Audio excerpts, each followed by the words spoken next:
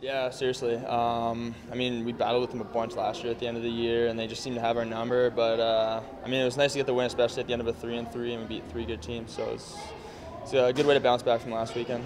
And nice to get on the scoreboard a little earlier this year. Yeah, definitely nice to break the ice. I mean, hopefully got to keep it going though.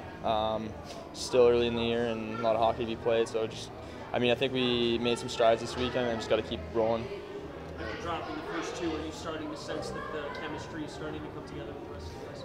Yeah, no, I mean, I think we had a pretty tight-knit group from the get-go, and just a bit of a tough weekend out of the gate there, long bus ride, whatever, but got it out of the way, and I mean, yeah, it brings the team together, winning 3 in a row like that. What did you feel worked real well tonight? I think we were just trying to keep it simple and get pucks to the net. Again, we were pretty tired after the 3 games, so yeah, kept it simple, put pucks to the net, and the game plan worked out.